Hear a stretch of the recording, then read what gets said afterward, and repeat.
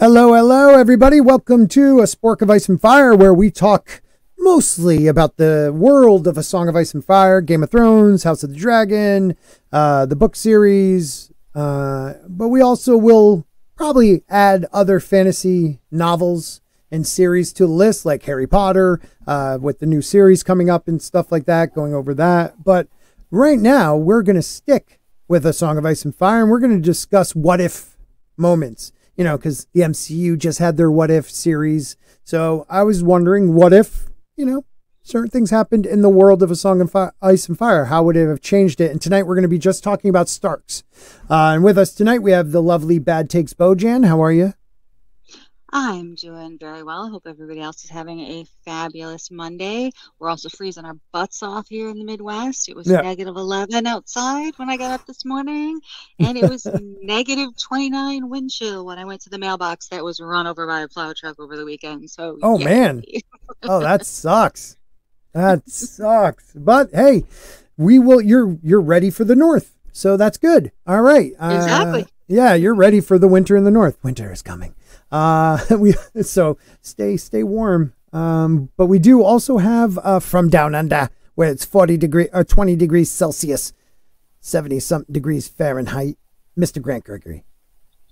How you doing? Happy to be here. Love to talk about all things A Song of Ice and Fire. So winter isn't coming for me. We've already had that. We're in summer. I'm in a singlet. Yeah. Yeah. You're in the summer. You're in Dorne. Yeah. That's cool. That's cool. You know what else is cool is $5 super chat from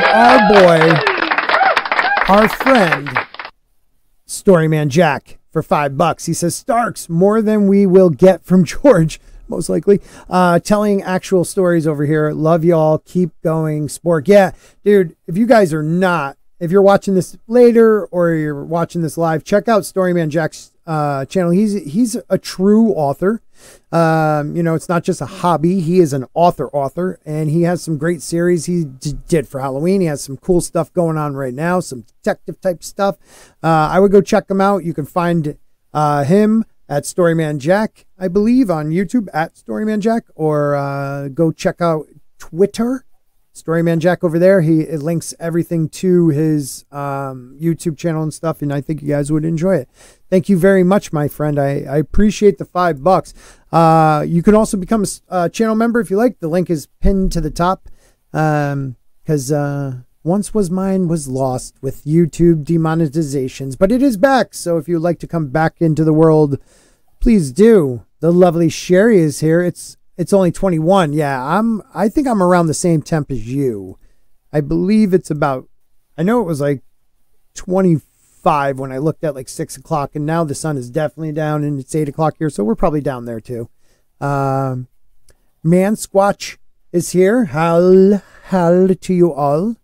And let's get into it. So we've done kind of what ifs here before, just never dedicated a whole podcast, even though I don't do podcasts. Someday we'll put this up just audio. But I kind of like the What If series. I think it's interesting to think about.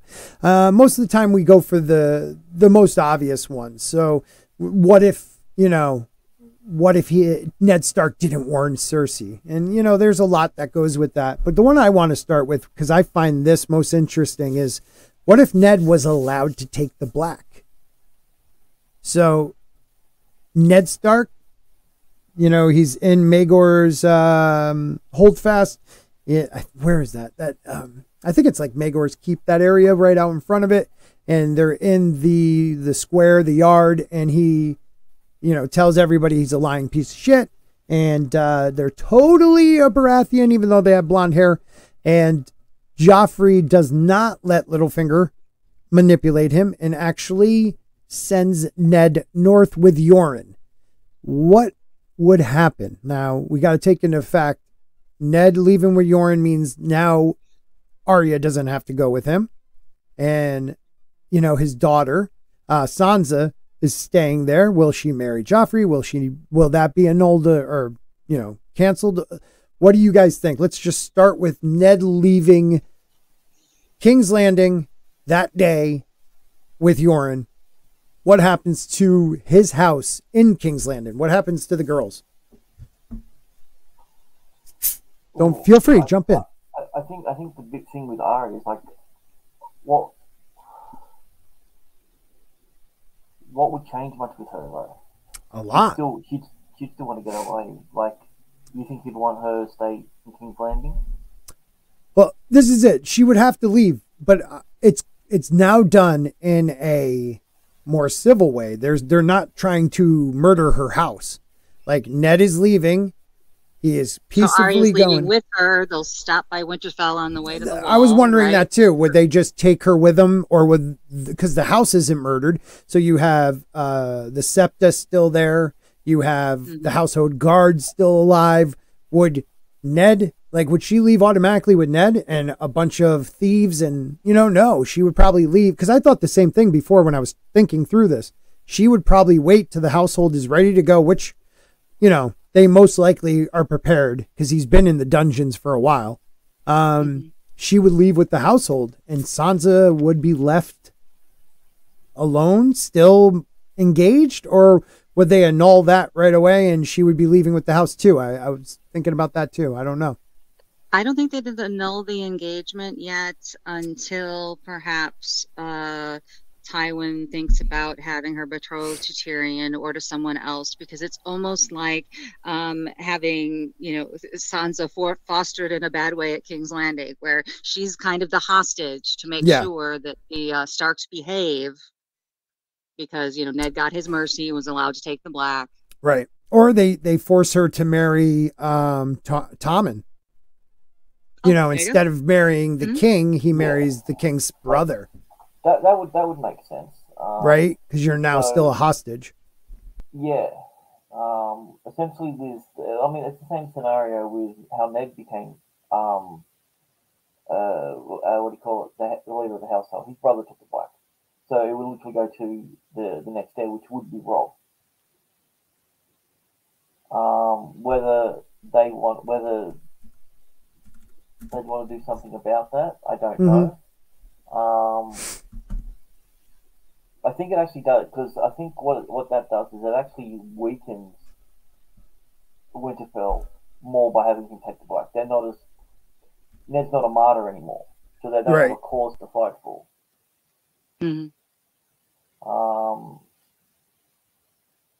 So that changes everything. From his marriage proposal and everything else. And one would assume that they would want Robb to get married right away, though, if he became Lord of Winterfell. And with him being the legal and rightful heir, then he's definitely not even there. He would automatically become the next Lord. Yeah. So who would? Okay, so Ned. But Joffrey and the small council wouldn't make sure that he has pledged his loyalty to and his house to the crown, especially things that the previous would they make him marry Marcella? I was about to say the same thing. Yeah, I mean, they have all the power right now, and I just want to say a quick hello to Fast 50S91. I like the name. I would think Tywin's smart. He is going to either destroy their family or control that family, and the easiest way to control them is through blood. So you don't want Sansa Stark marrying your son or your grandson that's going to become king, because it just doesn't look good. His father, the disgraced, gone to the black.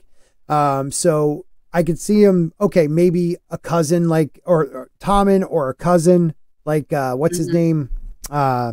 The one that gives up all his possessions. The one that joins the fight. Lancel, right? You got Lancel or Tommen, something like that. And then, would you allow a princess to marry Robb, or would you even go one of your loyal retainers marry? That's the one, because that's a big deal. A princess is a big deal. Go ahead, please. You need something powerful enough to make sure that Rob never thinks twice about possibly maybe backing some type of Stannis. right. So it would have to be a princess then, I guess. Maybe, yeah, that can work. But you can't put all Down your the line of succession, or I mean, if she was, she's pretty darn far down the list. Yeah, You know, being no. a woman. Yeah, So- no. You're right about that. It would go to, like, let's say Joffrey and Tommen died. I don't think would it go to Rob? Would he be the then king? I don't think so. It would probably, maybe. Only with a whole hell of a lot of power. Remember? Yeah, I mean, because Wait a Cersei minute. did usurp the throne. Sorry. Right. No, don't worry. Grant, what were you saying? The same thing in the series. The same thing happened with Cersei. She was never bloodline for being the queen. Right, McQueen. Right, so she kind of, I almost feel like she usurped a bit, but, you know, she went from regent to queen. You're right about that, though. I mean, it probably should have gone to another male heir of Tywin's, you know, or of Robert's. You know, it shouldn't have gone to her. Tywin's brother. Oh. Yeah. Or, I mean, maybe it would go to, if his male descendants are dead, speaking of Robert's, wouldn't it go to one of his brothers then?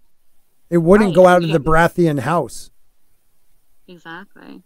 So I think Mansquatch is a pretty decent idea. Is the fact that if Rob were to marry Marcella, then her entire royal guard would go to Winterfell. Yeah, that's stay true. there. So now you've got a permanent presence besides your daughter and maybe a scepter or two. You've got a royal guard there.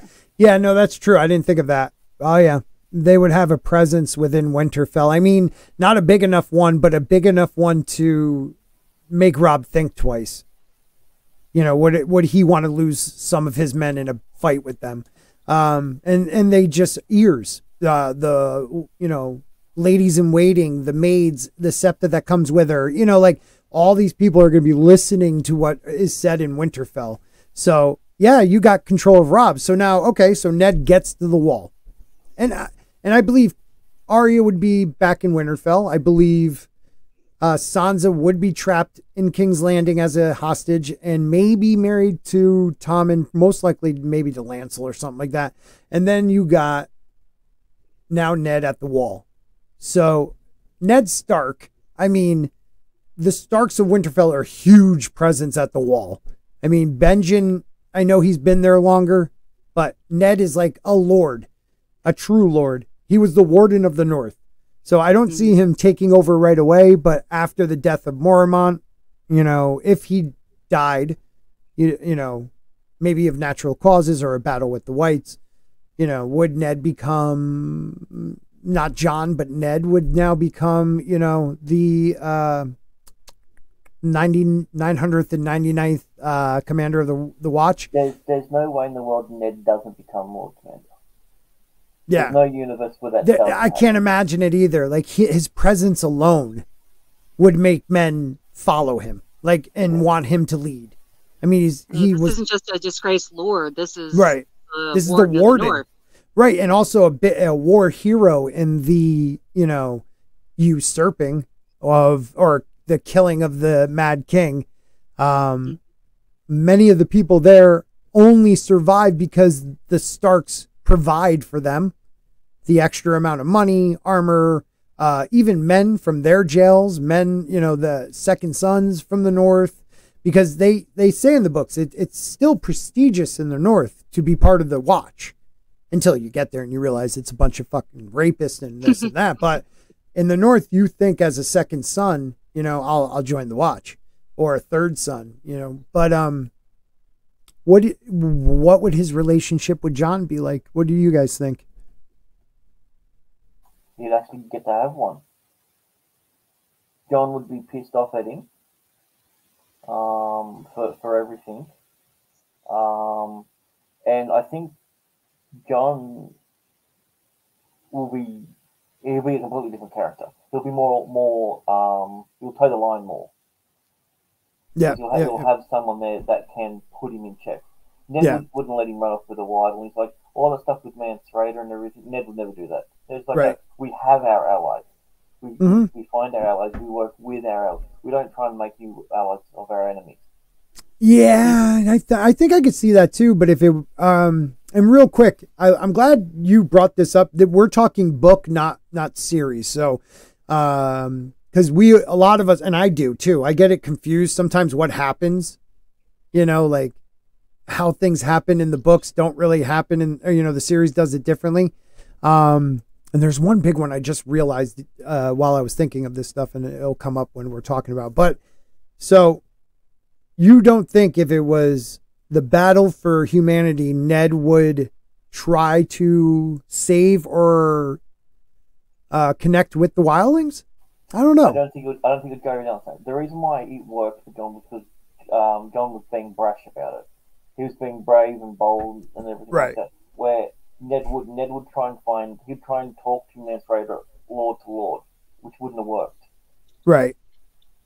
Yeah, Ned, you know what? You're right. You're right in effect where Ned is probably very solid in his ideas of what the wildlings are. Jon was young, and kind of impressionable. I mean, he got laid, so that kind of changes everything, because Ned wouldn't have been sent out on a secret mission to become like a wildling, so that whole thing with Jon, I don't even know if Jon would be sent. Right. Now, would anything change with what's his face that married all of his daughters and killed all his boys? What would have changed about that happening? Just Ned's presence. Ned's presence, I think, would make Craster think twice about being so. I just called him Crowder. Crowder. Hey, Crowder. No difference. No, Craster. I think he. The Starks are like they're mythical. The name Stark is mythical. They have been around for millennia, 10,000 years. Being wargs and always being the Starks of Winterfell. Like I don't think he would be as brash and as bold to the way he talks, Yeah, the ruling class. He's a part of the ruling class. Yes. It's a smaller local class. That's the difference. Yeah, no, good way of putting it. He is part of the ruling class, not like Mormont, who's a disgraced, not a disgraced lord, but he stepped down as lord because for his son, took the black, his son's disgraced, and it's a little island. Like this is Ned Stark of the North. Like I think he would think twice about being disrespectful to him when they need to stop there for provisions and stuff. And I don't know how Ned would react to, daughter fucking. I don't know if he would, because it would be pretty damn obvious. I don't know if he, because of his morals and his honor, would he do something about it? It's not his land. You know what I mean? Like, I don't think he would. I wonder what free folk of the fandom would think, but he can't be here tonight. So make sure you guys check out his channel because we got him above like 75 subscribers last week. He was at like 60 something. So if you do not know free folk of the fandom, guys, please, Mason's a great guy. Please let's help him get over 100 subs. He's been on my channel for like a year and a half, 2 years now. And I didn't realize he wasn't over 100 subs. So we need to get him up and above. And then we have a star in the chat. The beautiful Pink Pam 86 and her lovely, I love watching her. She goes around to different, like, Universal and Disney and does like tours for people live. And I met her down in Orlando, really nice young lady. And she has a fun channel and she's very personable and you should check it out if you haven't.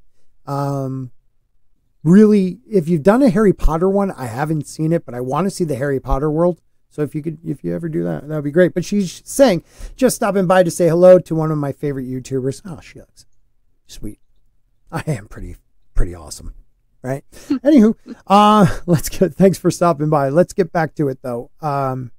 Yeah. What would you think? Ned, he's honorable, but do you think he would cause trouble for Craster? I don't know about that. I think he would try and use his lordliness over him and basically like, you don't want me as an enemy. Yeah. I don't think he would go, well, we're going to war with Craster sort of thing over it. I still think he'll find, because he literally just stepped in the boundaries and that got him here. I think he'll have a huge amount of reflection of what he's done. Right. how much of Sam's story would change? Because Sam probably wouldn't have survived the first few weeks of training, let alone gone to Craster's Keep to run into Gilly and her baby. You know, this is a good question right now, because I didn't think about this before we started talking about when would he reach the wall? How long does Jon have with Sam before he even knows his dad? You know, all that stuff that happens. How long does he, like, before he even knows he's coming? Because maybe a Raven would get there before them. But I mean, that trip is probably 2 to 3 months to the wall from. Or one scene in season 8. Or, yeah, unless you have little fingers, like, you know, you can just shoot through there and go. Magical transporting. Yeah. Yeah, I know Ned's honor supersedes that. I mean, it's huge. His pragmatism, yeah, absolutely. But he is no longer a lord. He is not even the Lord Commander of the Night's Watch. He may not even be a ranger when they go there. He is one that follows the rules. And if Lord Commander Mormont doesn't say a word, I don't think Ned would. He might talk to Mormont after the fact, because I know Mormont, I mean, that was his liege lord, Ned Stark. So he's going to listen to him, but I don't know how much he can do at the beginning of this. But, you know, where in the arc of Jon does Ned, all right, Ned gets killed at the end of Game of Thrones. Let me see if I can find it. Hold on. Where is my Game of Thrones book? I wish I had it right here like I did the day before. Where's Jon in the story? Because then we just have to add, you know, like maybe a quarter of a book to a half a book more till he gets there. So in A Clash of Kings, he wouldn't get there for a while. So it does change a lot. I mean, do the whites already attack before Ned gets there? And so he's actually never seen a white still, you know, so does he believe it or not type stuff? I don't know. That's a really good point. Yeah. Where are my YouTube friends that, you know, like Brian and you guys and Man Squash? Where do you think Ned would be in Jon's story when he gets there? Like, is Jon already out? Did he already go to Craster's Keep once? You know, that first ranging? I think that happened yet. Yeah, when does it? I can't even think of it off the top of my head. I'm going to have to look real quick. That was like quite late in the book. Clash of Kings? Yeah, I'm sure it's Clash of Kings. Yeah, let's see. Jon chapters. You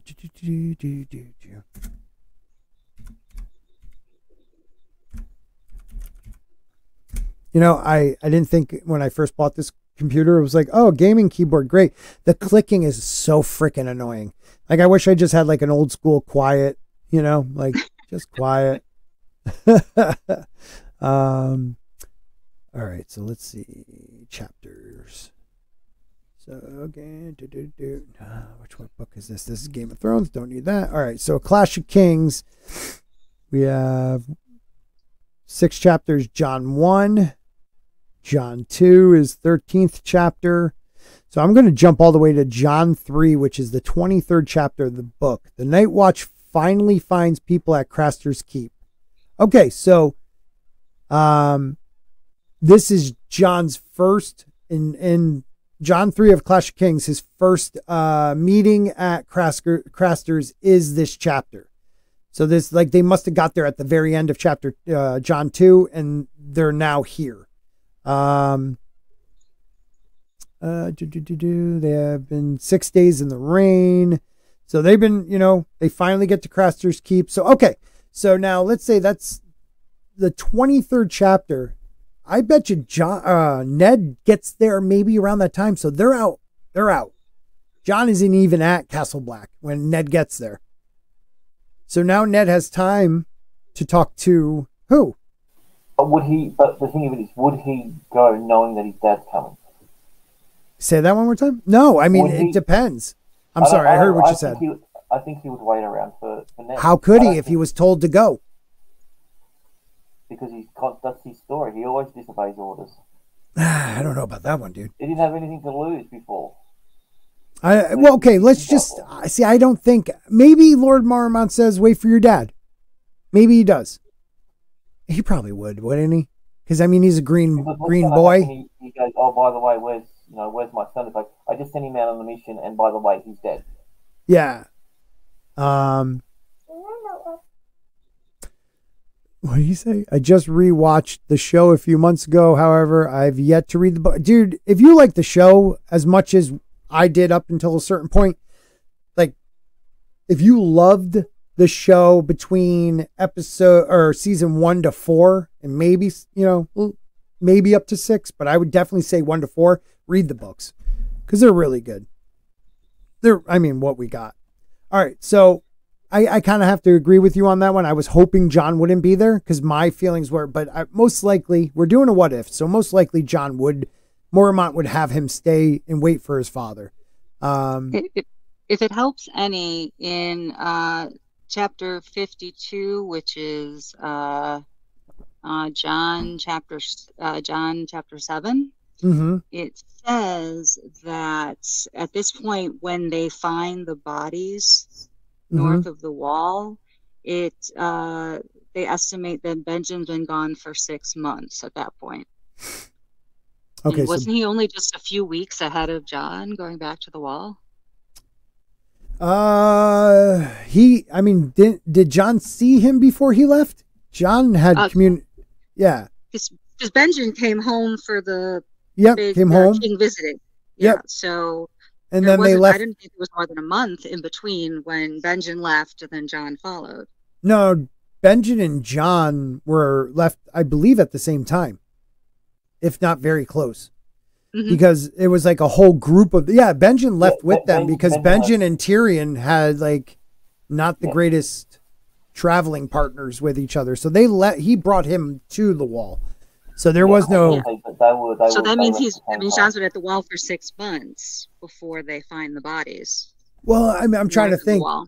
Oh, right. Oh, okay, I see what you're saying. The bodies that he went at openings, right? Where they find the bodies from the opening chapter of a Game of Thrones. They say that at that point Benjen's been gone for 6 months. Okay, so the bodies that they bring back and the ones that come alive, you're saying, and he's been gone for 6 months. So if he's been gone for 6 months and he and Jon were at the wall for a little bit together, because there are some moments when they're there together and he asks to go with them and Benjen won't let him. So if that's right.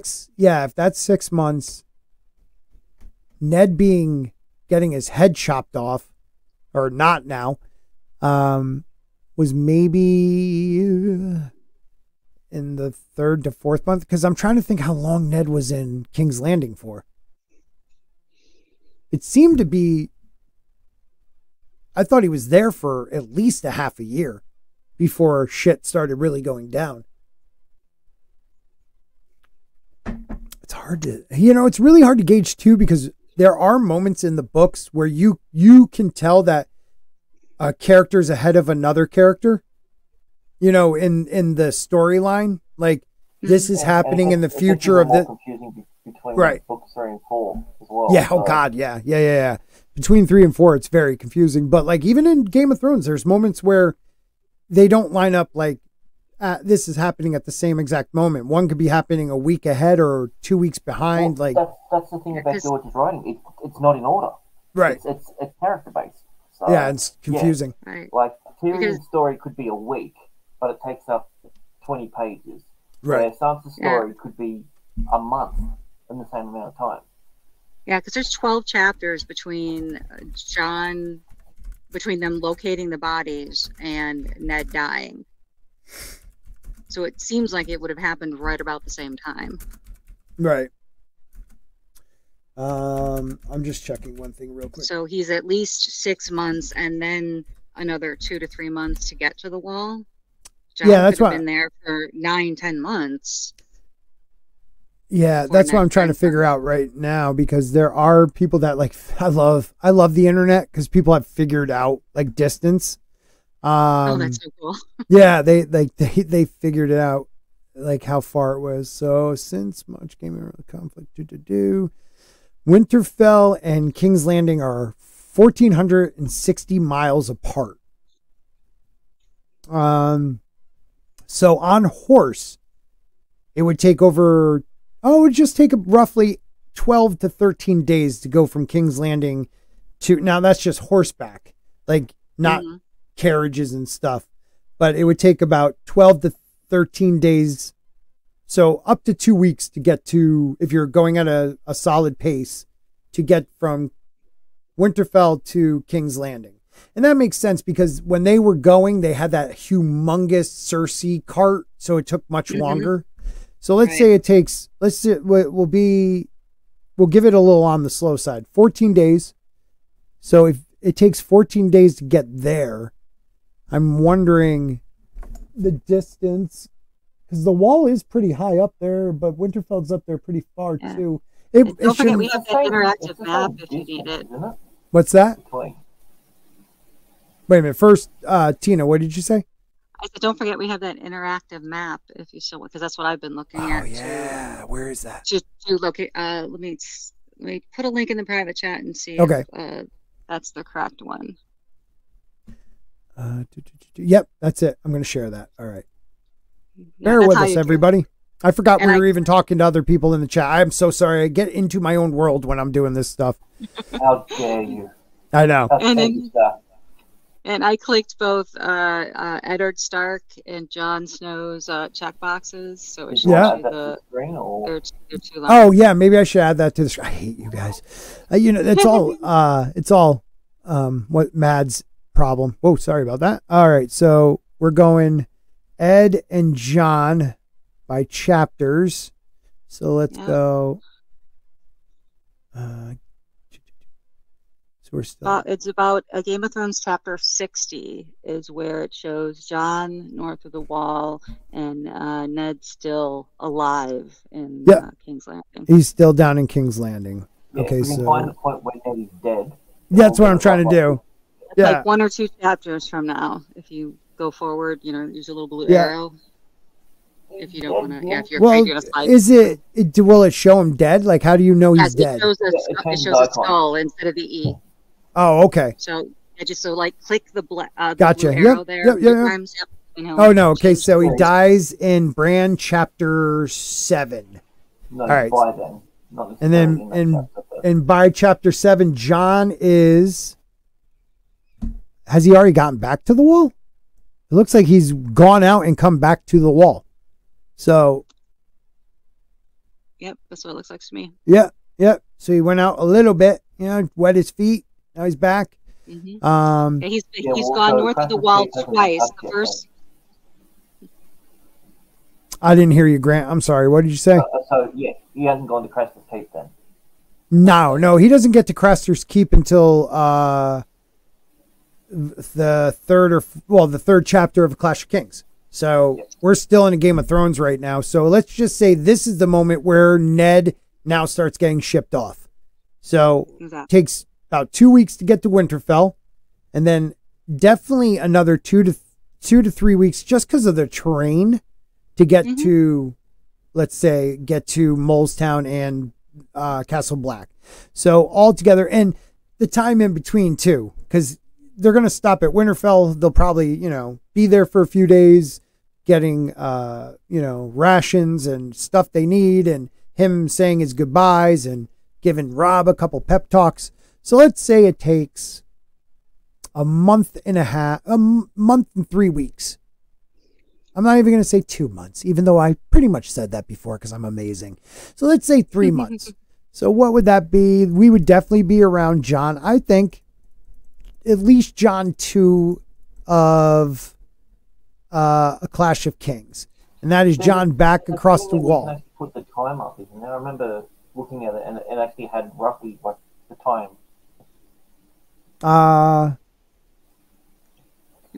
Yeah, I don't remember that. But Scott looks at that. Yes, Mason. Jon goes. If it's hard to see on the map there, but there's like a little Y just north of the wall. Yep. So it shows Jon going to the weirwood to take his vows, come back, and then go out again to find the bodies and come back. Right, and the bodies weren't too far, right? They were. Right. The vows was the first one, which is a short one to the weirwood. And then the other one is the one that bears, I think, to the right is where they get the bodies. So he hasn't gone. Craster's Keep should be right the next chapter he leaves. So the next chapter after John 2, they're on their way to Craster's Keep. So now it's showing him there. No. So if I get to John 2, now it's saying John 2, he's there. So I don't know what the frig. I think he's on his way there. So let's just say he doesn't go. God, that was really long just to figure that part out. All right. So let's just say he doesn't go. He doesn't go. He stays there. Castle Black, his father meets him. You know, they talk, they converse. He gets comfortable. He's introduced to Sam, maybe, because Sam's not going anywhere. John doesn't go, I don't think. Not at this point. You know, who else is out there? Oh, I don't know, Master Aemon. I think that's a big connection right there. Maester Aemon and Ned Stark meeting. And maybe they've met before, but like actually living together and getting to converse. I think that's huge. Because Ned knows, you know, who Jon's parents are. And we'll assume, you know, R plus L equals J. Okay? We'll assume that's correct. Because until I see it in the books, I'm not going to believe it. But we'll assume that's correct. So now, does Jon talk to him? I mean, Ned, before he tells Jon, because he says, I'm going to talk to you about your mother the next time I see you. Yep. You know, Jon does would have he said, hey, now that we're here, why are we waiting? What you waiting for? Right. What's up, Cam? Cam says, hi, everybody. Good to see you. Good to see you too, Cam. And Maz is here. Good to see you. I think the thing that we have to also take into consideration is, was Ned lying to Jon? Was that when he said goodbye to him, was that his final goodbye? Did he ever have any intention of going up to the wall ever again and seeing him? No. I don't believe so. So I don't think he would. I think he would go up there and he'd be like, "Oh, well, no, I've got to keep the secret." Yeah, I would think it would. I don't know. I think it would take Jon coming to Winterfell for Ned to see him. Like if Ned did his job in King's Landing and then was let go by Joffrey after dead, but nothing, you know, bad happened, and he returned to the north to rule. I don't think he would search out Jon to tell him about his mom. I know he feels a lot of guilt though, so if Jon showed up for a special dinner, you know, or something like Benjen has done, maybe he tells him. But now they're at the wall. North of the wall or something. Maybe I can see him. You know, I could see him coming up. Something like that. I can see him holding off. Tina, what do you think? I don't know if it would take something dramatic. I just think he'll hold it off for a while. Yeah. I'm thinking that if Ned is sent to take the black, then I don't see him saying anything to Jon, because he just got in a whole lot of trouble for questioning the king's legitimacy, and now he's going to start talking about, you know, his bastard son possibly also being able to usurp the throne. I just don't see him saying anything right away.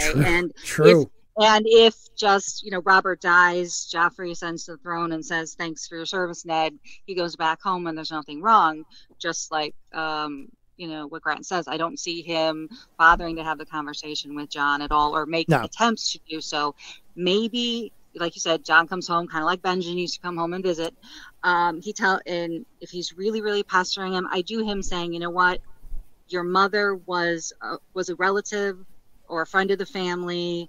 She died in childbirth. He won't lie. He won't lie to him. He just won't tell him. And you just say, okay, you're okay. No, I can't imagine Ned lying about. His lie would be, I don't know who your mother is. Or no, he'd just be like, I'm sorry, I can't tell you. I thought I could, but I can't, because I can't see him. This is how it happened. Him and Aemon are talking and they're having an argument about something. Jon takes Aemon's side and he's like, oh, you Targaryens are all alike. Yeah, something like that would be it, right? See, I feel like Ned would actually, you know, I know it's a vow he made supposedly to his sister. He did make a promise, but I could see him getting close with Maester Aemon and actually like finding out more about Rhaegar, because he was having dreams and thinking about him. Huh? Does Maester Aemon know who Jon is? No, but he does. What that would be his grandson? No, it's grandnephew. Grandnephew. Yeah, it would be his grandnephew, because he was the brother of the Mad King. No. It'd be his great grandnephew. It would be his great grandnephew, because he was the brother of Aegon, who was the father of the Mad King. Right. Right? Aegon the Fifth. Yeah. Okay. He was one of his kids, right? I'm pretty sure. It's so hard, because between the Aemons and the Aegons and the Daemons and the... I know. You know what, though, let's just put a nail in that one for a second, because Brian McCann, member for 4 months, brings up a freaking great point. A faceless man would be sent to kill Ned. Now, some people might think he's just joking, but think about it. Why was the faceless man in the dungeon and now being sent to the north in the cage, Jaqen H'ghar, before Arya lets him out and frees him? He was bound for the north. So was he sent to kill Ned Stark? Like his job, because, you know, they all said Ned was going to take the black. It wasn't until Joffrey said it out loud, you know, bring me his head, that anybody else other than maybe Littlefinger knew he was going to do that. Did Cersei or somebody hire faceless men to kill Ned on the way to the north? You know, what is the other reason he would be ever in a dungeon, the black dungeons, and then ever being chained up and sent to the north if he didn't mean to be there as a faceless man? So I'm wondering if somebody already was planning on killing Ned after he left King's Landing. I thought I might be going about this to my memory being wrong and everything, but I thought the ones who had the ability to contact the faceless man was Jesus Christ, my brain's not working. Eunuch. Yeah, Varys. Varys, yeah. Well, him or Littlefinger. Littlefinger's father had a lot of dealings with the bank in Bravos, so he might have better connections to the faceless men than Varys would. But anybody can ask of the faceless men; they just have to make an offering or pay the price that the faceless men think it's worth. So, is there anyone in King's Landing you think that? I mean, assuming it had to be somebody big, that they would have sent a faceless man to kill. They wouldn't have bothered with Robert, because there was already the plan, you know, just to get him drunk and stupid. Right. So there's really no need to do that. Plus, also the communication involved in a plot to, you know, kill the king.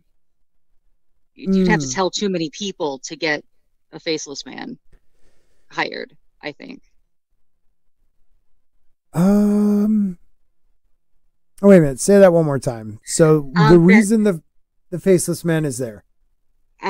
I don't think the faceless man would have been there to kill Robert, but it would have to be someone you would think of major importance to bother to spend the money to hire a faceless man. Very but then expensive. Again, to have a faceless man come and kill the king, I feel like there'd be too much of a paper trail, because it's not like Varys is hopping a boat, going to Bravos and say, hey, I want to hire a faceless man to do this. It's like, do you need to hire messengers, and how many of these people do you trust? Well, yeah, you couldn't tell any. Take out the king, right? Yeah. They're not world assassins, though. They're not like that. They're not going to take out the king. That's a big. Well, no, if that's the job and they accept it, they will.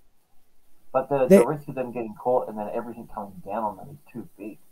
Well, they accept some crazy ass jobs through history. Like they are known as the givers of death. They believe they're doing a service, and if they accept it, they have toppled. I mean, I believe the first faceless men caused the downfall of Valeria. You know, like they're pretty powerful and not scared to do it, but it would have to be for the right price and reason in their views. But they'll give anybody the gift of death, king or peasant. They'll give anybody. So I don't think, I mean, I definitely don't think he was there to kill Robert. That's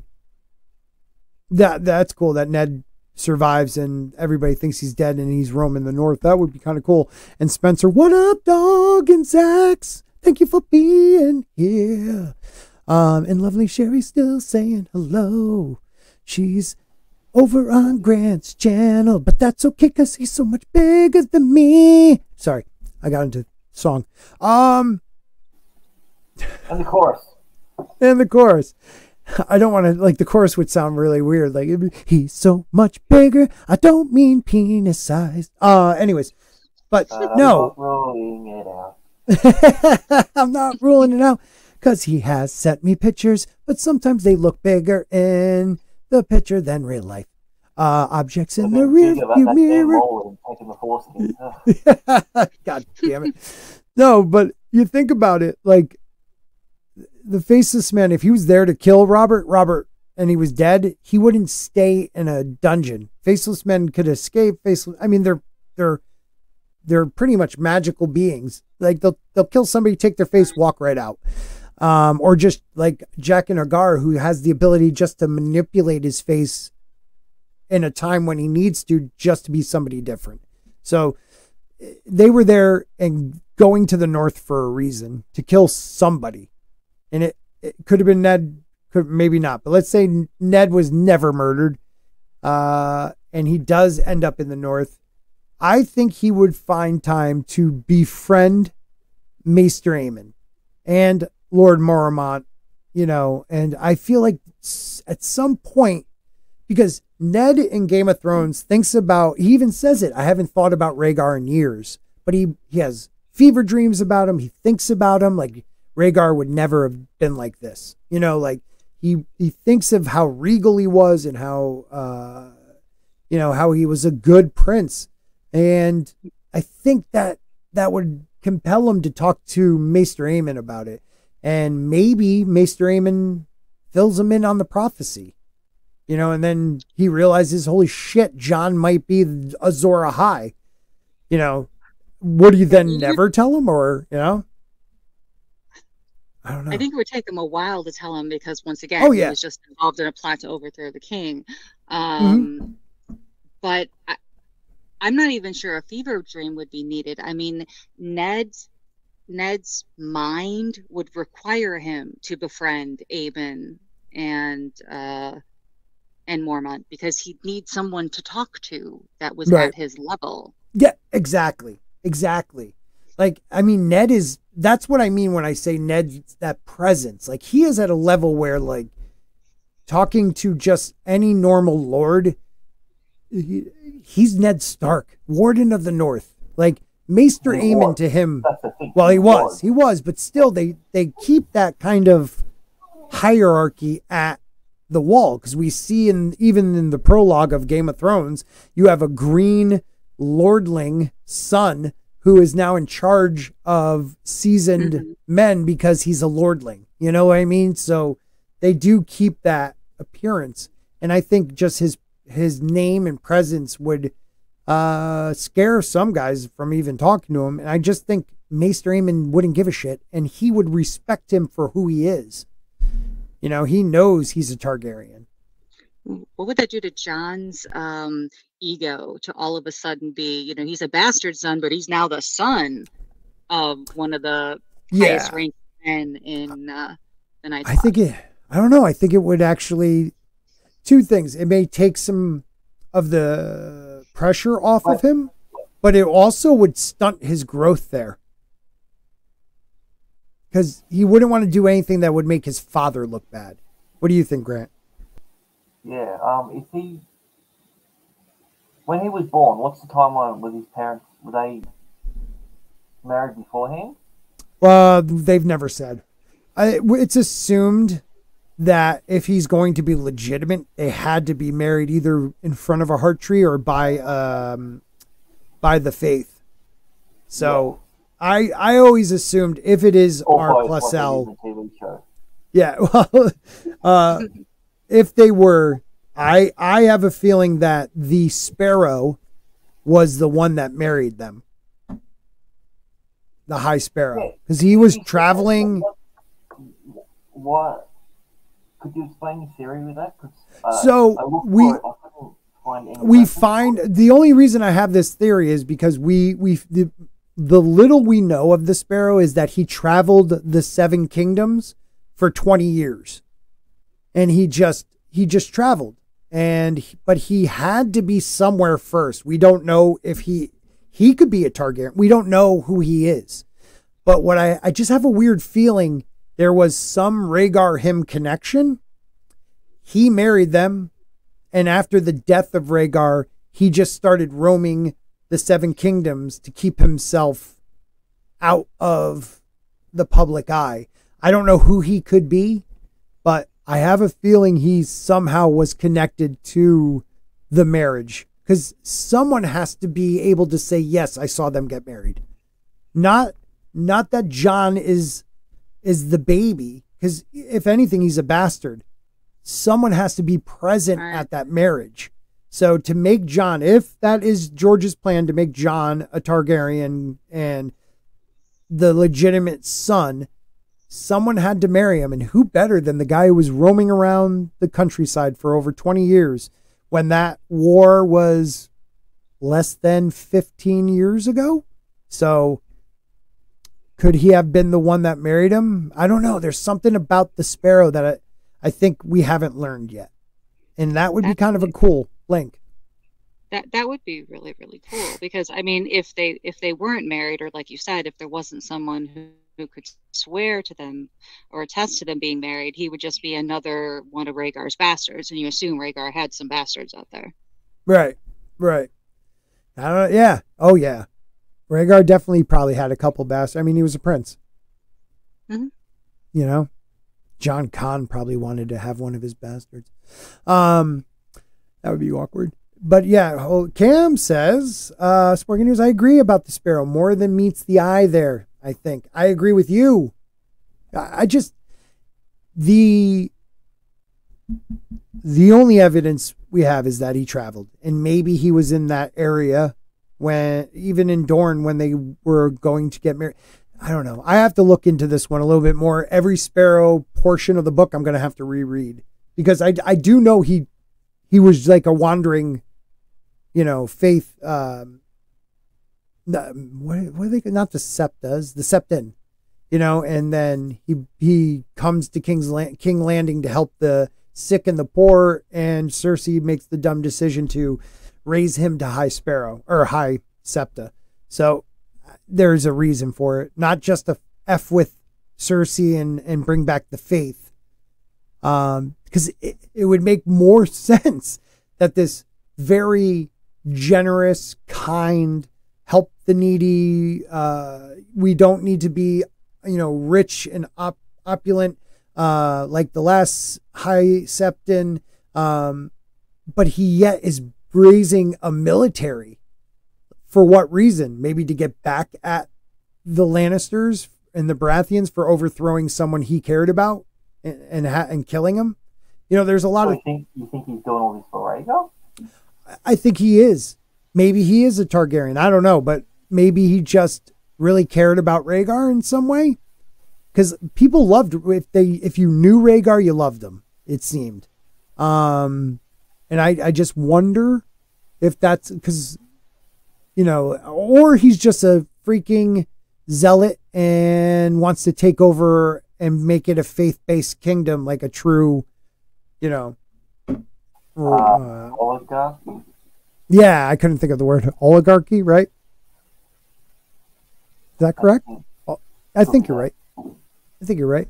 I do love this one. Man Squatch says, one thing is for sure, if Ned isn't beheaded, then Arya doesn't kill the Night King. That's so dumb. Oh, Scott just used the audiobooks. Yeah, I know. You know what, dude? It's hard. Maybe rehearing stuff, because I have re-listened to some of Fire and Blood, but like anything new, it's hard for me to follow. audio. I have to be able to look, because I don't know, excuse me. I got ADHD, but I'm also like old man. Yeah, I'm old. Just like your dick. It's been happening to me since I was young, you dick. But even reading, like I'll read a whole chapter and be like, what the hell did I just read? You know, have to go back and reread it. But listening, like if I'm not just sitting there imagining what's going on, I don't pay attention. I've been trying that. I think the beautiful voice of Roy DeTreese is enough imagination for me. Valid point. Words, so valid point. Whenever I'm going back, I will go back and do that, and I'll play it at 1.5 speed to 2, depending on what chapter it is. Especially Game of Thrones, he's much slower with his dialogue. It is. Yeah, it is. So okay, final question on this one. Does he tell Jon or not?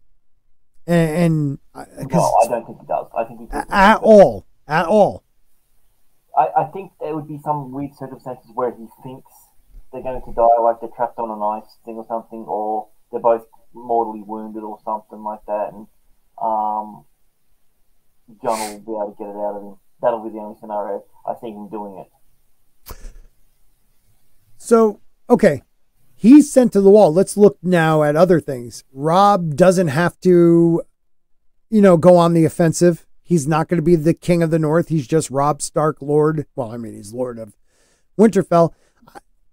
Hopefully the Warden of the North. I don't know if they'd probably keep them as Wardens of the North. So Karstarks aren't as angry at him anymore. Right. Karstarks, aren't beheaded.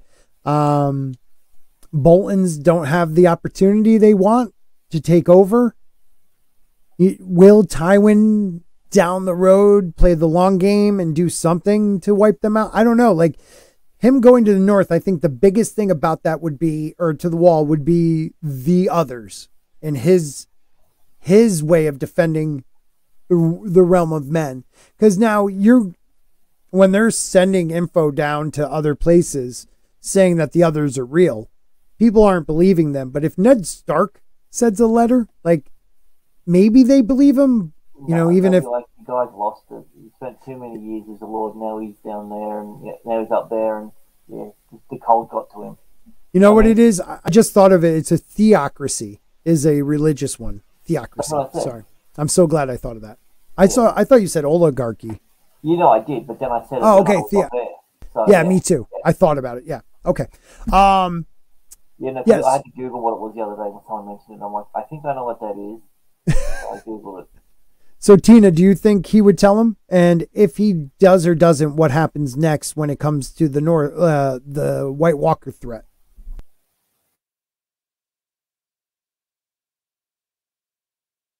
Yep, I agree. I agree too, Tina. That was amazing.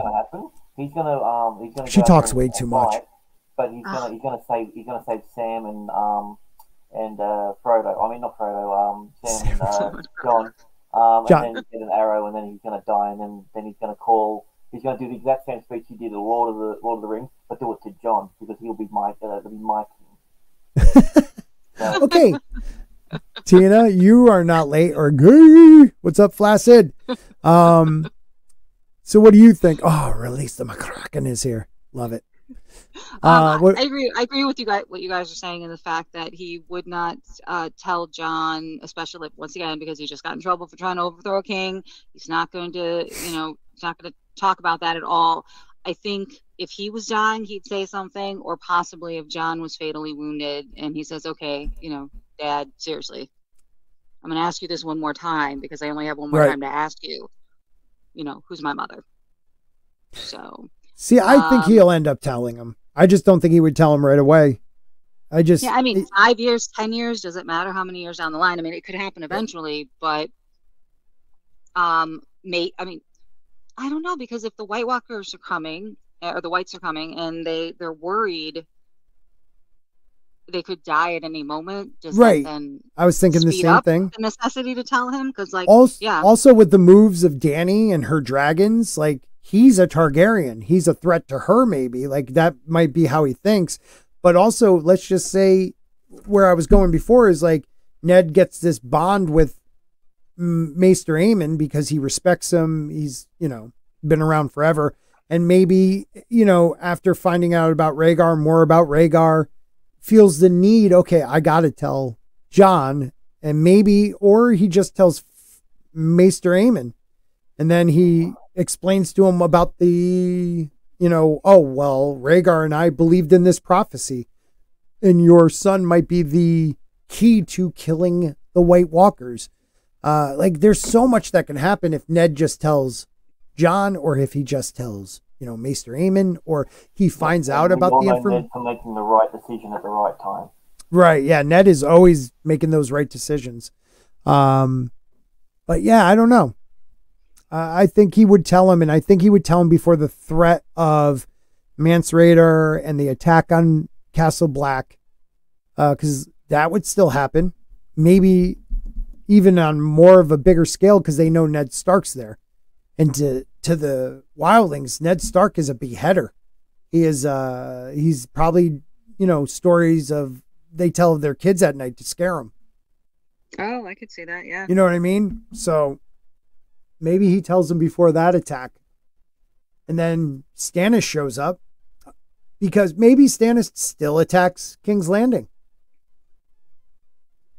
But then would he call Robb down to defend that? God, there's so much that can happen. This what if is messing with my head. Do you not think that he would not want to go up to King's Landing first and get Ned to rally the North? Say that again? Ned was the one that notified him. Do you not think that he will try and get Ned? He'll go up to the wall and get Ned to come down and say, well, I'll give you clemency when I take over. So restore your house. You get the men of the North to right. No, I think he would definitely. I see what you're saying. From the sea and from the top. It'll be a two-pronged attack. So you think he bypasses Blackwater Bay altogether and realizes I can go? Yeah. I think 100% he'll go, because if Ned's still alive, he has a major ally. Yeah. But it was the one person his brother trusted more than anyone else. Does Mormont say, yeah, sure, fine, you can have Ned, because I'm going to let you override what, the crowned king? Yeah, that's a tough one too. It's a sentence, That is a tough one too, because it's from his house. So well, the thing is they're not supposed to have any dealings with the Seven Kingdoms, like what happens politically. And Ned being who Ned is, he would probably tell Stannis, I can't get involved. Mm-hmm. At first, at least. Now Robb wouldn't be at war. He might be able to convince Mormont to say, hey, you know what? I need to borrow Ned, because I'm going to go down to Winterfell and I'm going to treat with Robb. Or at least get a letter from Ned. Exactly. Some way for Ned to give him some kind of advice. Because everyone knows that Ned, even if he took back what he said, it's out there. He sent it to all the Seven Kingdoms that, Stannis is the rightful king and they're bastards. So you can't forget about that. And it's Eddard Stark, the most noblest guy in the world. Mm-hmm. That's how he's known, right? Yeah, that's what I'm saying. That's how he's known. So,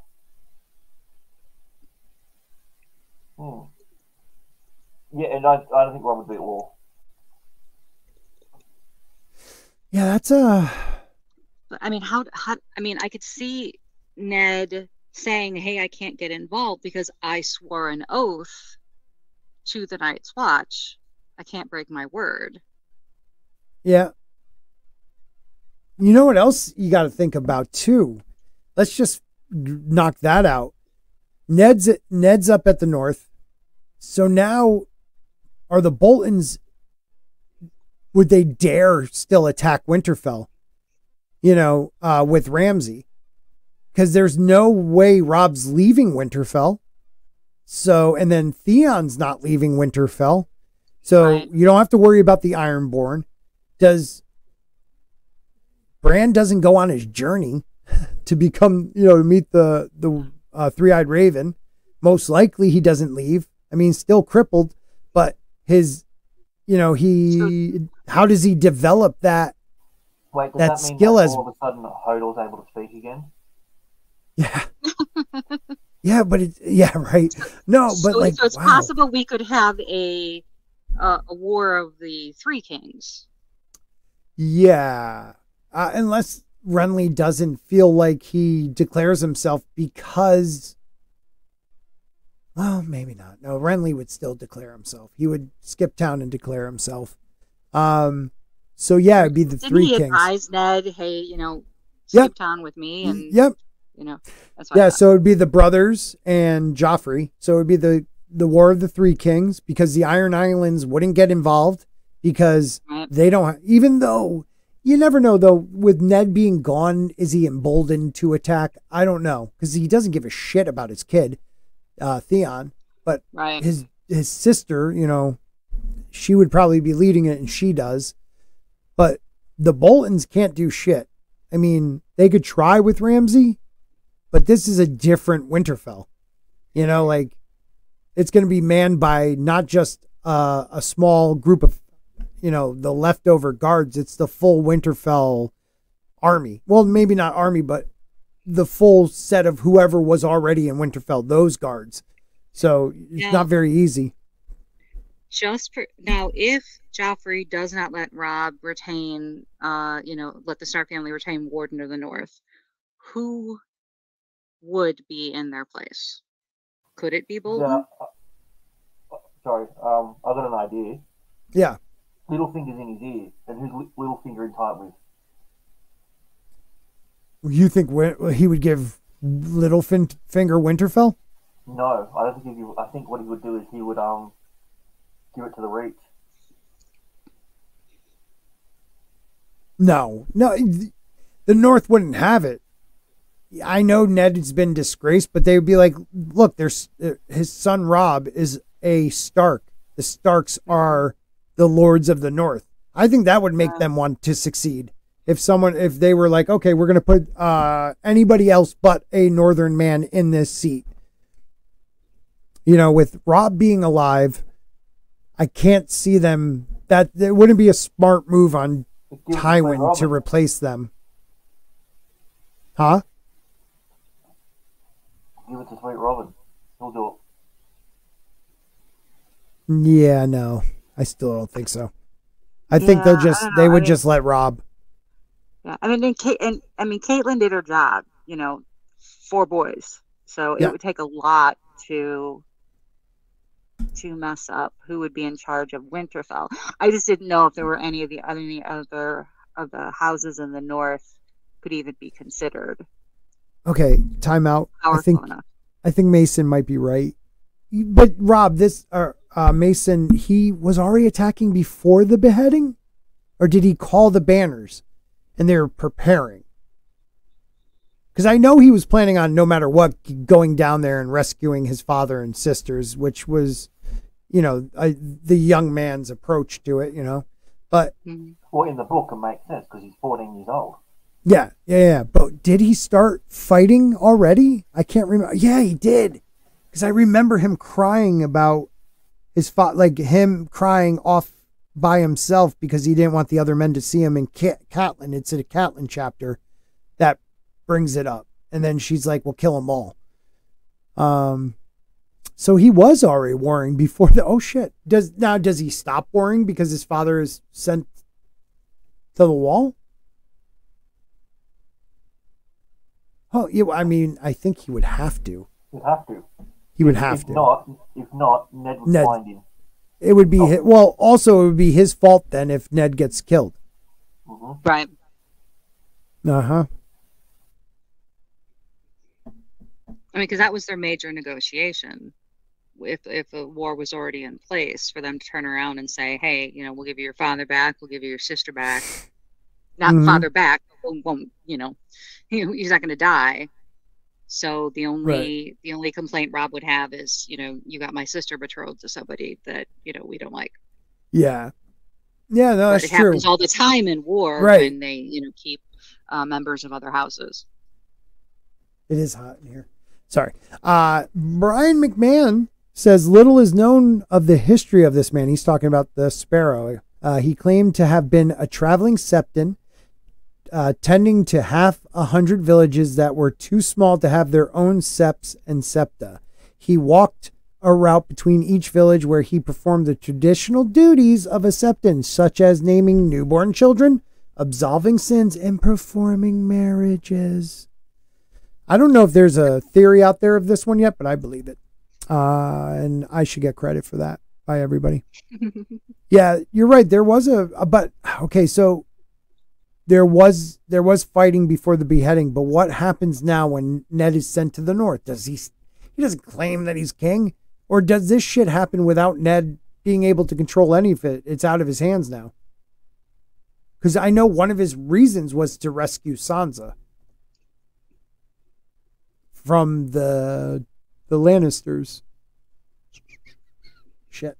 I don't know. That's a tough one. I'm just trying to figure out what happens at the wall. I didn't even get... I put like what if the Starks of Winterfell? I should just do one of them a week because this is a difficult thing to answer, and we've been talking about it for over an hour. Yeah, I don't... God damn, that's a tough one. I think Ned leaving would get word to Robb to like, dude, just defend the North. Don't go on the offensive. You know, like, I'm alive. Your sister's maybe not safe, but... Don't overstep. Look, use me as an example. Right, right.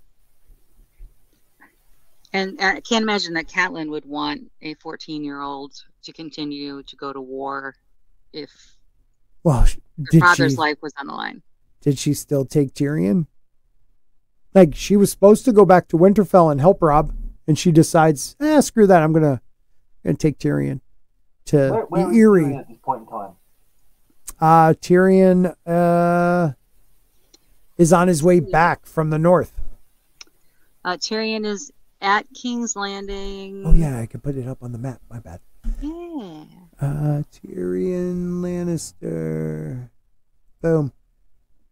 Yeah. He is in. Well, this is Jon 2. So this is when. Yeah, this is after Ned's. Well, at Ned's death, where is he? King's Landing. Yep.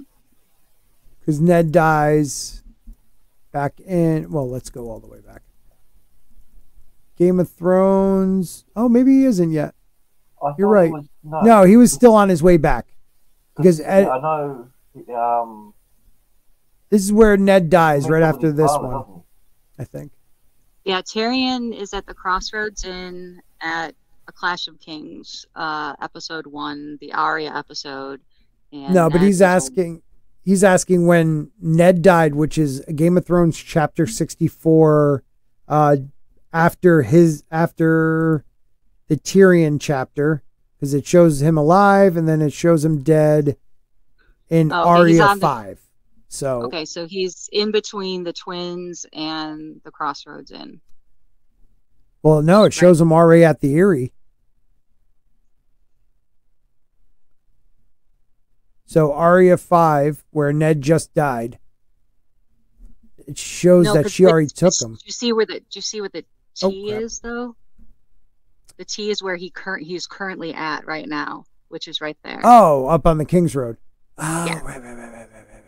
So why the hell was he over in the Eyrie already? That makes no sense. Yeah, that doesn't make sense either. I don't know if that's a glitch in the Matrix. I think. Yeah, that's weird. Why does it show that? Because he should be at the end in the crossroads coming down to that. Because she meets him. Oh, you know why? Because you need to clear Eddard and Jon so the gray isn't on top of the red. That's the problem. Yeah, but it still shows him going to the Eyrie already. That's true. So that's weird. Why is he there? Let's go back 1, 2, 3. All right. So, see. They show him a Game of Thrones chapter 38. He's in the Eyrie.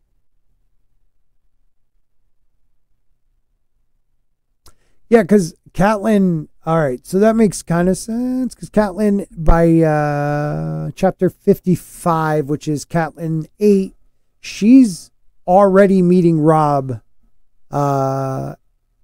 with Tully at his base camp. So let's just put her up there. Boom. All right, so she's at Moat Cailin, or back at Moat Cailin. So it shows her. That's the wall. What am I doing? Okay, back this shit up. Wow, she went like all around. What the hell is this shit? Oh yeah, because she took a ship down to see Ned. She went back up, went to the Eyrie. Now, for some reason, this is showing Cat at Moat Cailin, and I guess Tyrion on his way back from the Eyrie. That makes sense. No, not really. But because he did go into the mountains and meet the mountain men. Yeah, this map is good, but it confuses me because my head can't figure it out. All right, well, whatever. She would still take Tyrion. Shit would still go down. Rob would still be at war, and I don't know if Ned could stop it. There she is. Jane, answer all these questions for us, please. Slightly off topic. Oh, okay. But I wish the Starks and Karstarks had not fallen out. Their union would have been the future of the Starks. Well, I don't think they would in this version. With Ned, maybe they would. Because if Rob keeps fighting, he might make the same mistakes. Yeah, I don't agree with that. And don't forget, in the books, everyone blames Cat, but I swear in the books, it's Roose Bolton that releases Jaime. Right? It's not Cat in the books, it's Roose Bolton. He's the one that makes the deal when he gets to Harrenhal. Or do they capture him again? I don't remember. Yeah, Rob is a dumbass. His mom, to some degree, as dumbass as his mom is to some degree. It's good to see you, Jane. You could join us any time for one of these. We'll get together and talk about that. Hope all is well. Yeah, my brain is like hurting thinking about this. Maybe I should do a little more research next time and know where everybody is at every point in the freaking books. Yeah, right. I think in order for Rob to stop warring is if Catelyn was never part of it. If she wasn't there advising him, because I think he listened to her too much. The less she's around, the better it is. Yeah, definitely. And first, I just want to say Jane can't remember either, so it makes me feel better. But yeah, George is going to take so long. I can't remember. I'm looking up the wiki. It says in Classic Kings, Catelyn makes the controversial decision to set Jaime free in the hopes that it will exchange for his sword. So it was her then. Who released him? Yeah. I swear it was, because doesn't he make a deal with him? It would make sense that he would capture him later on. Okay, that's what happens, because he's with Brienne. Yeah. He's with Brienne when he gets captured at Harrenhal. Yeah. Okay, so Roose is the one that releases him after he loses his hand. Okay, they get caught after she releases him. That's right. Yeah, they get caught by the the pirate, what do you call them? The Hogarth, Robin Hood. The brazen beasts or whatever. Right? Yeah. The brazen beasts or something like that. I can't believe I forgot that. Let's see. Yeah. So in A Storm of Swords, chapter 37, Jaime and Brienne are in the bathhouse in Harrenhal washing themselves before meeting Roose Bolton. So they just got recaptured.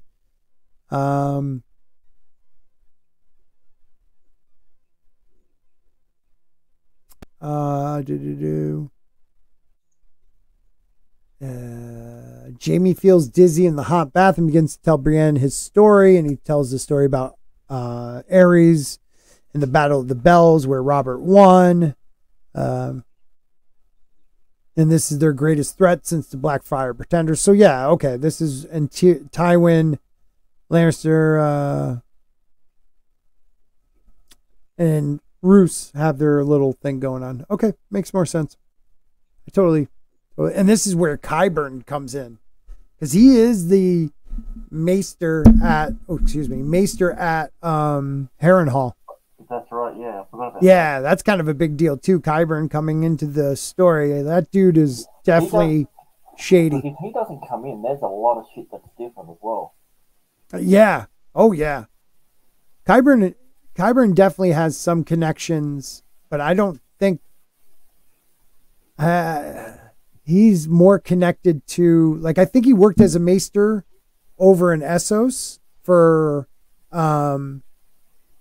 like one of these different sales swords group, and it could have been the one that the Red Viper was involved in. He's involved with the Dornish somehow. Yeah. Have you ever? Yeah. Do we have? We don't have wildfire in the story without Qyburn. We don't have the mountain becoming Frankenstein. Right, the mountain becoming Frankenstein strong. Sorry. He's a strong boy. No wonder he likes Targaryens. Yeah. Man, there's a lot. So let's say Robb does keep fighting. So does it end the same way? Does he actually, like, because now with Ned alive, he's going to think differently. Like, he made a vow to an oath to the phrase to marry one of the girls. Would he then, my dad's at the wall, I'm going to bang this chick? Or will I have to keep my oath and marry this girl? Like, Jane Westerling, would she be as tempting if he knew his father would be judging him? Because, no matter what, he believes his father's innocent. He believes his father, and he had to lie to save his life and Sansa and Arya's. So that's why he took the black. So would he get involved with another woman if he knew he had to honor the Frey deal? And maybe with the presence of his dad, he doesn't do that, and he does marry a Frey. Yeah, I think he marries Frey.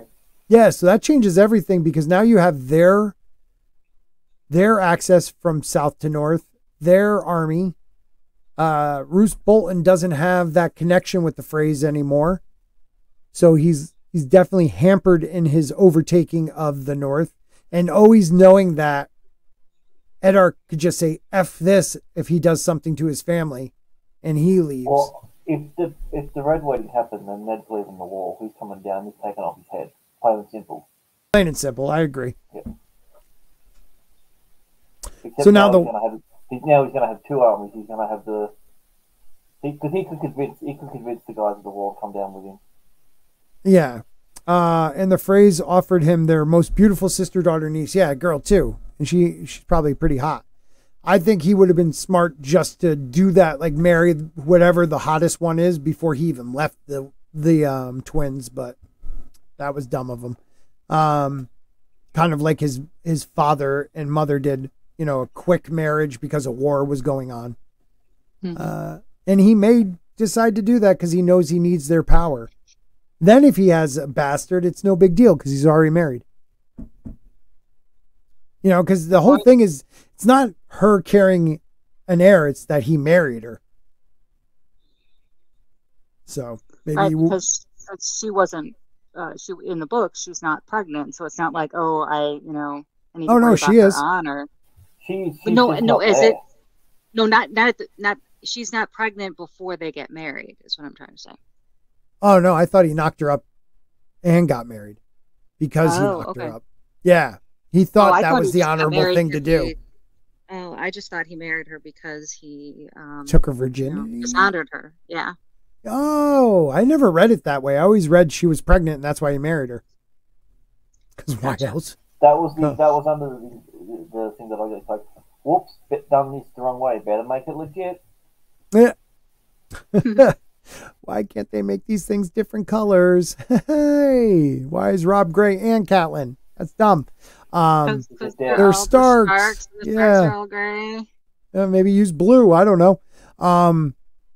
So he's at the wall. The wildlings attack. They defend the wildlings. Does Stannis still have to even come up there? Because will Stannis attack? Yeah, he would still probably attack King's Landing. He believes he's the rightful king. Shit may go down the same way. He realizes, there's an army up north. And if he can get Ned Stark's approval, Robb would join him. You know what I mean? So there is a lot that would happen the same, but just a little different. I think Robb would make it a little longer at least. And then I do believe at some point he tells Jon, definitely before the Whites attack, because if he is talking to Maester Aemon, and he doesn't even tell Maester Aemon about, Rhaegar and Lyanna, but he does find out because of talking about Rhaegar, because he's been in his mind, and he just, someone who knew him, they start talking, and he finds out that Rhaegar believed in this prophecy, and now the Whites are real, and he may have the one that could defeat them. In Jon, he's going to have to tell him, because it just adds all up. Even though George writes prophecies completely different, they never really are what they seem. But in universe, Ned might feel like he has to tell Jon, because Jon might be the only key to defeating them. And then we really don't know, because he didn't finish the books. So we can't go even much farther than that. Now, who survives coming back from Craster's? Because they kill Craster, kill Lord Mormont, and take over. But then the wives, sister wives, end up killing the mutineers, and a lot of them dying. That shouldn't play out too differently, I don't think. No, I don't think either. I'm just wondering who's, would there be, because it wasn't Gren and those, like, Jon's friends, Pip, all them there. He was there with Mary. Yeah, Mary and Sam and Frodo. Do they make it back? All right, let's see where Samwise the Brave. All right, so if we go ahead to a game of Jon 2, so he's at White Tree on their way to Craster's Keep. I'm going to take off everybody else at the moment. And where's Jon 3? Ooh, there we go. So he's up there. All right, so yeah, let's say Sam had to go. Do you think Sam would go? I think no matter what, there's other people up there. So they're coming back. Hopefully some of his friends that did live still lived. They find out that the Whites are real, like they're real. And they're prepping for that battle. And there's really not much more we could talk about because we don't know where else it goes. But Bran definitely I don't believe, goes north. He has no need to. Well, I mean, the Three-Eye Raven's probably telling him to go. Because don't forget, his visions first started after he fell. So that would have happened. So maybe at some point he convinces Catelyn, like, I need to go visit Dad. I know I need to go north. I don't know why. Yeah, that's a weird one because she's a woman. She wouldn't believe him. Women. Yeah, we suck. No. Oh, look at this. I have an emblem. The House of Spork. Oh, man. That's awesome. Hold on. What? Where'd you... What? Well, I like the background. It looks really cool. Yeah, it looks very cool. Can you put it on as an overlay? I did not. No, I meant could you? Oh, good. Yeah, probably. Yeah, I mean, you probably could, right? Probably. Hold on, while you do that. In the dim light of his chamber, Eddard Stark, the Lord of Winterfell, sat in contemplative silence, The weight of the secret he had uncovered lay heavy on his shoulders. This is all Cersei Grant. Lannister's children, the heirs to the Iron Throne, were not begotten of King Robert, but born of incest. It was a truth that could shatter the realm, a truth too dangerous to be revealed hastily. Ned knew he must wait for Robert, his old friend and king, to return from his hunting trip. Only to him could such a...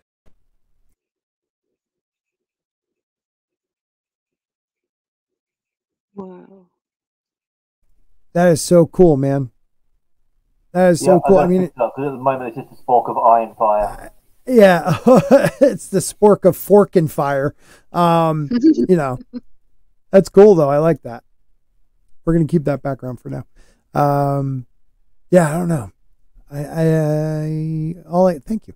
All I could think is that we rock, and did some pretty cool stuff. Oh, look at that! I want to make you the big one and me the little one. Do you like your house emblem that I did?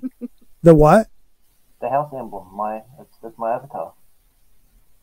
I was looking at that, man. That is pretty cool. So that's the okay, hold on. Let's blow that up too. So that's what, House Spork? House Spork. I like it. I definitely like it. I showed you this, right? My wife and kids got me oops, sorry.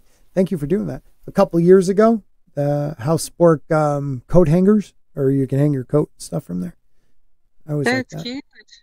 They always think about me. They're so good at gifts. They are so awesome. They are. They got the I don't know if Jane saw this. They got my little Sporking Funko Pop. I'm holding a cell phone. Awesome. Yeah. Are you wearing like cargo shorts? Yep, and sandals. Flip flops. Yep. That's and awesome. then the phone in my hand's the funny part because I always have a phone in my hand. Pretty good. I mean, the beard's a little darker than mine. And then my wife also got this.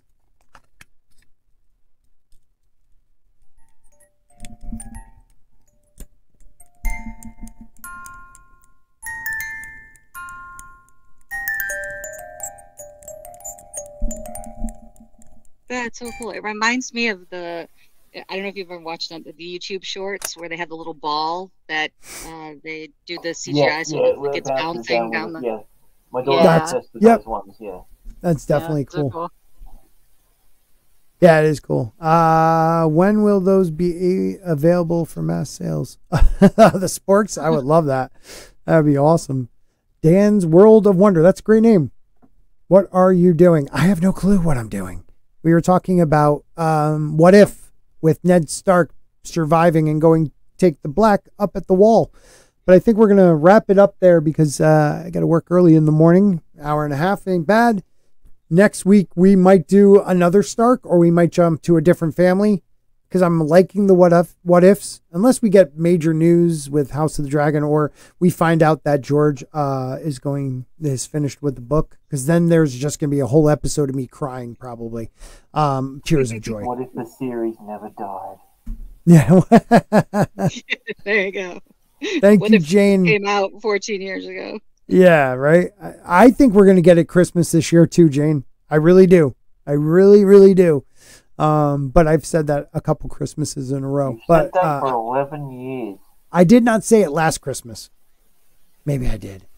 You did. Maybe early in the year. All right. Yep, it was in January. That's the hope. January, whatever it is, 15th, we're doing it. But next week, everybody's a birthday celebration, so we aren't going to do a What If. Next week is my actual 48th birthday, so we're going to do a little live stream, just BSing and having a good time. So if you're a Song of Ice and Fire fan, 2 weeks from now, we'll be doing that. But other than that, we'll just be talking about most likely aluminum sporkish type stuff. You know, ancient aliens, ancient lost history, conspiracies, Hollywood. And hopefully having a couple cool guests on too with us. So it'll be us three and a couple guests, hopefully, if they can do it. And Jane, you're invited. So make plans. Come on. You can come on. I've heard you played games with other people. It's my birthday. I'll shoot you a text or something. Hopefully everybody else is doing well. Thank you guys for joining me. I love it. We will go out with our intro, I guess. and that awesome not Spork thumbnail that I'm probably going to use. A Spork of land fire. A spork of iron. See, it looks like an L. A Spork of land fire. Good night, everybody.